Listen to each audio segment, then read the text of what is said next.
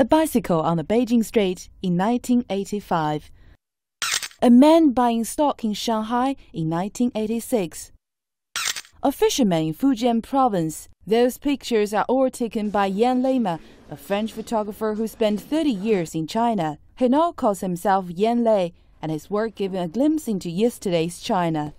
我不拍新闻，我也不拍政治的，我拍天天生活的方面。所以现在中国人喜欢看我原来的作品，因为他们记得30年以前生活就是这样子。Besides Chinese fans, Yan's image also inspired foreign photographers when published in magazines. One of the most famous series is On the Railways. A wave of photographer enthusiasts came to China to shoot for themselves. 那时候很多带一个背包的外国人来到中国来旅游，第一次刚刚开始开放的中国来看一看。Layma came to China in 1985.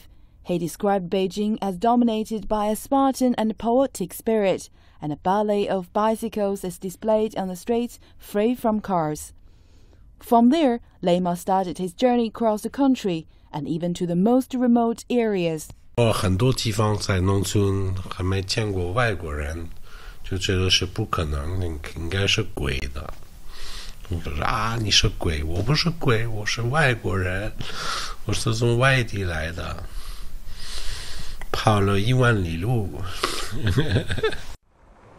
In 2004, Layma held a large-scale outdoor exhibition in Luxembourg Park in Paris, featuring photos that spanned 20 years in China. The next year, because of his prominent contribution in the Sino-France cultural exchange, he was awarded the French Legion of Honor Medal.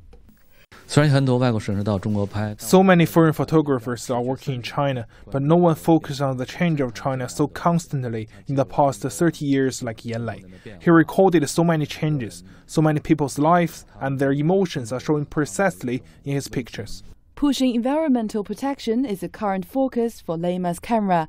He says he's trying to persuade people by recording moving moments like this. After 30 years in China, over 600,000 shots, Layma believes the very essence of China's beauty lies in the harmonious coincidence of humans and nature.